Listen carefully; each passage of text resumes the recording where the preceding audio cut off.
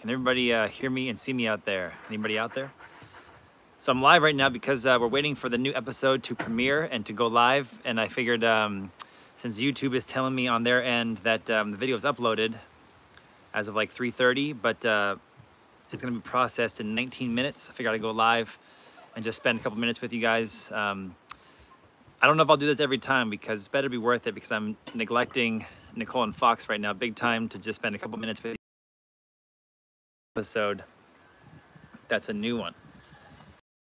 See who's out there. Hey Jake from Chandler, Arizona. A lot of people out there.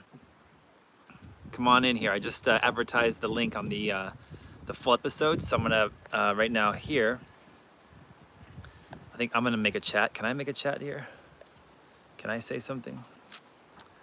Let's see. How does this live work?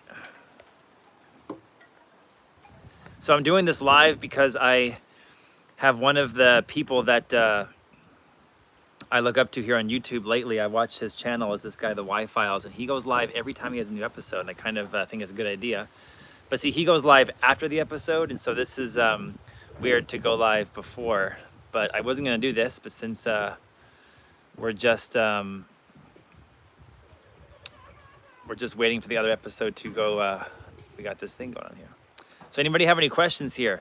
Tell me where you're from, any questions. So one thing I wanted to talk about, if you guys are all in, we got about 500 people watching, is what's been on my mind a lot lately that I can't talk to a lot of folks about, because I'm not around a lot of folks anymore. I'm actually alone quite often, with the exception of Fox and Nicole.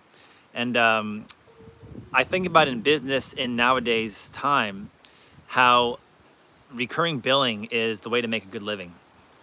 And if you guys don't realize that, you know, when I was a kid, there wasn't a lot of places doing recurring billing. I know that when I was first a teenager, we would join the gym, and the gym was a monthly recurring billing. But nowadays it seems everything wants to get you for $5 a month or $10 a month or, you know, $50 a month. And I feel that it's our job as people to try to get away from that. Because I really feel that that's very stressful to have multiple people that are like suckerfish sucking onto you as the shark, taking a little bit per month from you. And I think it's real important that you try to break as many of these subscription debts that you have. And so that's part of what Nicole and I talk about quite often as our main motivation is for living off-grid, an off-grid life. There's a lot of wind up right now, so if you guys see the trees moving around, a lot of wind up there. The trees are dancing. You'll probably turn the volume up, probably hear it in the background. So I think about just some basic things, like if you're living today and you're in a country, you know, taxes. You know, Nicole and I pay a lot of taxes. I'm sure you guys pay a lot of taxes, and taxes is a recurring billing. Now that's one thing that you can kind of, you know, you can try to be smart with an accountant and reinvest your money, you know, or just pay the taxes. But outside of taxes, there's a lot of places that we can get your food bill and your monthly mortgage payment, your car payment. These are all things that when I was about 30 years old, I started thinking about, why am I paying all these things? And so when I turned 30 years old, I was running martial arts school full-time, and I was doing gardening classes on the side full-time as well. And I started thinking about how many people were getting me for monthly items. I was paying $3,000 to $4,000 a month to the Yellow Pages, back when there was Yellow Pages, to be #1 in the martial arts section. I was paying a gas bill. I was paying a monthly mortgage payment. I was paying taxes. I was paying water bill. Even if I didn't even use a drop of water, I still got hit with a statement fee back in the day. I was paying electricity bill. Even if I wouldn't use electricity and all my switches were off, I get hit with a monthly payment. I was getting a car payment because when I turned 18 years old, I went to China for the first time, and I got a scholarship to go with Duke University and study second-year Chinese in Beijing. And when I did that, I sold the truck I had to pay for incidentals, you know, to pay for anything that the scholarship didn't pay for. I didn't have any money. And so I sold my truck. I had this nice Ford F-150 truck. I sold it to have some extra cash. When I came back from China, I was real broke. So I got into like a 5-year car loan. And I've heard, I don't know if this is true, nowadays they even have like 7, 8-year car loans, 10-year car loans. Is that right? Is that a thing? So when I turned 30 years old, I realized that I was paying a monthly mortgage and I was paying a corporate mortgage. I had a mortgage payment for my commercial building, car payment, Yellow Page ad, Google AdWords, my profit and loss statements, taxes, the list goes on and on. And so when I turned 30, I started thinking about, I'm gonna give up my car, and I'm really healthy. I feel real strong. And I feel that if I ride a bicycle around, I'm gonna save a lot of money. And I live in a place called Arizona where it doesn't rain that often. And so it seems like a pretty good idea that I could pretty much wake up in the morning time, not have a car, live in one of the largest cities in the world. Phoenix is a very spread out metropolitan area. But since I'm so healthy and I feel pretty strong, I can, you know, buy a nice speed bike, like a road bike, for $1,000 and ride that thing into the ground. And I did. I bought a used bike for $1,000, one of these Bianchi bikes, and I rode that thing 40 miles a day for a year. And I got in great shape from that, in addition to you know, working out at the gym and doing martial arts and eating a healthy lifestyle, healthy diet. But I learned a valuable lesson, which was, wow, it's a lot less stressful to not have a car.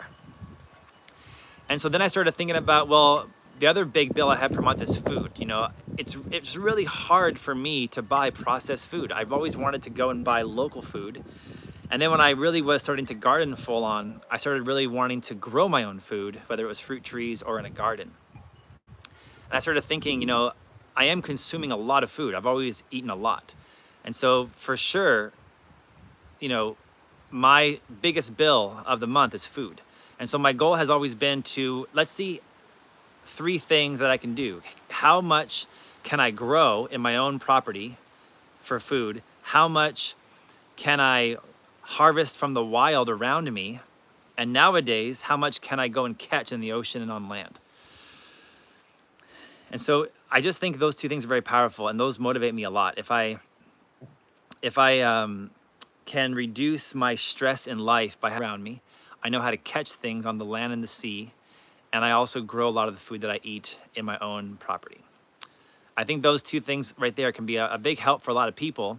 Now, a lot of you might say, you know, I need to have my car. Well, you know, you don't. I was teaching Mesa Public Schools martial arts program. I was teaching private lessons. I was teaching at my own school. At the time, I called it Shaolin Center or Phoenix Longevity Arts. And I was riding on average in over 40 miles a day. Now, I could have lived closer to where I work. And that's what I think people should be doing, is live closer to where you work. A lot of you these days are working from home. Let's try to be smart about things. And I'm not so, you know, since Tesla has first come out, I've always been so tempted to buy a Tesla, because I figured, you know, the only thing better than buying a Tesla for the environment is to buy a used Tesla, because then at least I'm buying a used electric car. And then the goal would be to power it with solar panels to live to where you work and make it so it's easy for you to ride that thing around. It's a great technology, a lot of money. And then what are 10 foods in your area? You know, right now, if you guys tell me what city are you watching this from, my incoherent rambling here, and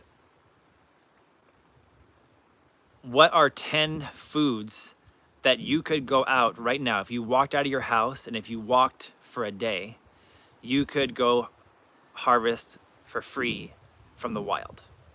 So I know right now, if I was in Arizona, which is the desert, people say very hard to survive. I don't think so. You know, whether it's chuparosa flowers or nopalitos, prickly pear cactus, or tunas, the fruits, or saguaro cactus fruits, or jojoba nuts. You know, there's lots of, that's just plant life, let alone if you're gonna catch land animals or fish or things like that. And then here in, on the Pacific coast of the PNW, the northern PNW, we have so much we can wild harvest. You know, Nicolle and I just found a bunch of morels. I'm getting, you guys watch our show, you know, tonight's episode, if you guys go to the link in the description, the top line is the link to, for me, for Nicolle, and for Fox. You know, we all have fishing licenses, and we put them together so we can go and catch whether it's salmon or lingcod or rockfish or greenlings or halibut, anything like that. Prawn, crab, oyster, clam, mussel, all that kind of stuff from the ocean. And then we harvest a lot of seaweed. This episode tonight, you're gonna see us harvest seaweed. And then the fall time, we go and harvest chanterelles from the land. And in the summertime, we harvest all the berries. We have berries every month, a new berry. So it's, right now, I just found my first salmon berry that was ripe, and then it will go into thimbleberries, and then it will go into raspberries and blackcap raspberries, and it will go into blackberries. And you can harvest all those things for free, and then you can learn how to can them up and jar them and keep them in your pantry all year long. Another thing like salt, for instance. You guys watched the last episode we did, last month's episode. We called it, you know, the most expensive sea salt. Literally, I just walk out to the ocean and I dip a jug in there, and while the wood stove is on, I put that pot of salt water on there, and in 2 days I have a year's supply of salt. I can't even believe that for so long I've been paying for salt. You know, that pink Himalaya salt, you know, it's right there on the shelf staring you in the face. I don't do that anymore. I really just love harvesting my own salt for free. And my parents didn't teach me to do any of this stuff, you know. I would love to have it to where Fox gets to be, you know, Fox is our son, gets to be 20 years old, 30 years old, and he just inherently knows how to do all this stuff. Just like I inherently know how to do martial arts. I inherently know how to wrestle. I inherently know how to play golf, and I inherently know how to ski. I know how to do those things because I was taught, those are the things I was taught, you know, and I just feel like maybe those things aren't that important. Does that make sense? It's not that important to know how to do all these sports. I think what's really important is to know how to sail, because to travel the world in a boat that can ride the wind and ocean conditions is very powerful. To know how to catch your own food and to know how to build your own shelter and build your own structures, to know how to plant and grow a garden no matter what climate you're put in, to know how to stay healthy and strong and have longevity because of how you move and live and eat. These are things I think are very important. To know multiple languages, I think is very powerful. I think it's, for those of you who are bilingual, trilingual, or a polyglot, I think it's very powerful. So I would love for Fox to grow up knowing some of the world's most popular languages, you know, English, Spanish, Chinese, and then go from there, whether he wants to do. And I would just love it if, I'm actually curious right now, those of you watching, especially if you guys have a super chat, if you can super chat. I know it costs a bit of money, but the money goes to support our show, and then I see you for sure if you super chat. And I'd like to know how many of you have kids and how many of you do not have kids. Can I see a vote right now? How many people watching do not have kids? And how many do have kids? Do you think that in the next 20 or 30 years, there's going to be a shortage of humans on the planet because we're going to have a population collapse, do you think? Do you think 8 billion is the most that we're ever going to have? No kids, 2 kids, 4 kids. Now, as you guys are responding to that, how many of you out there, how many of you have had less or more kids than your parents? So my parents had 3 kids and I have 1. So I've had 1/3 what they had. By the time that my dad was my age, he already had 3 kids, and I think the 3rd one would have already been like maybe 20 and 38, like maybe 5 years old. So I'm way less kids than them, and they were less kids than their family, than their parents. And so I feel that we're going to have this population collapse, and maybe long term that's good for the planet, but short term that's going to cause a lot of problems with the next generation, Fox's generation. And so if you have a kid and you're raising a kid, I think it's so important to teach them some real world things like alternative languages, like how to travel the world for free riding the wind, how to grow a garden, and how to basic math, and how to learn about history. It's funny, there's this guy I listen to a lot when I'm doing these projects on a podcast style video named Noam Chomsky. Do you guys ever know Noam Chomsky? I've emailed him 10 times. I would love to interview him for our show and just bring you guys a Noam Chomsky interview. He's in his 90s now. And he's just a very intelligent person about what seems to be as true of a history of the world as you can want. And I just really I would love to know what he does to get his information, because I'm having a hard time these days finding good information. I used to listen to NPR all the time back in the 90s, because when I was in high school, one of our friends, his dad was a doctor, and his dad would to school every morning, and then he would go to the hospital to be a doctor. And I always thought, that guy's so intelligent. He's a black belt in martial arts. He's so smart. He makes a great living. He's a doctor, and he listens to NPR news on the way to work. And I just think NPR is not the same anymore. I had to stop listening to it during COVID, because NPR, just every article used to be so intelligently researched, and now it's just very I was getting dumber and dumber every time I would listen to it, and it was just appealing to the ads, you know. So I'm having a hard time finding out who to listen to. So I love listening to that guy Noam Chomsky, and I would check him out, and I think that teaching this to your kids, you know, gardening, traveling, multiple languages, is very powerful. And then how to get out of debt and that monthly bill. So that was the whole point of our conversation, was how to not necessarily make more money, but how to escape people that are sucking at the teat of you for that monthly recurring billing. And so things that Nicolle and I, you know, don't have is, we don't have a monthly water bill. We don't have a monthly power bill. We don't have a monthly mortgage. We don't have a we don't have a monthly car payment. We don't have those kind of monthly payments. The things we do have is like taxes, income taxes, property taxes, and we do keep the Starlink on for internet, so we can upload these videos for you guys. And that's monthly as well. But if ever the shit hit the fan, we can always cancel that, you know, that Starlink, and so on and so forth. Yeah, I used to listen to a lot of Robert Reich back in the day. He was Clinton's Secretary of Labor. Yeah, he's an interesting guy. So thanks for watching, guys. It's looking like what I'm seeing here on the YouTube studio is that the new video is going to be live in 2 minutes. It's saying processing to 4K in 2 minutes. I put the link in the description here. If you go to our channel, it will go live hopefully in 120 seconds. Instead of me just being an egomaniac and vomiting information at you, I'm gonna look at the chat right now. So anybody have any questions real quick in our last 2 minutes? Then I gotta go be with Fox, because Nicole's been real nice. She just fed Fox dinner and let me do this live video.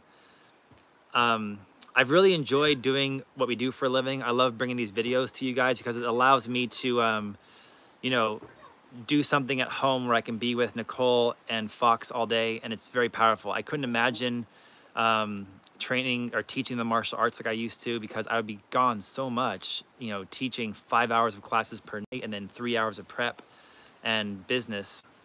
I would just hate to be away from my family that long. So I just love, I love doing what I do. And I think for a lot of guys out there, I'm not a woman, I can't appeal to you women out there, but for the guys, I would really say that one thing I've done since I've been 19 years old is I've hated homework. I hate homework, and I was really trying to go to college to golf and wrestle on a scholarship, and I broke my arm real bad.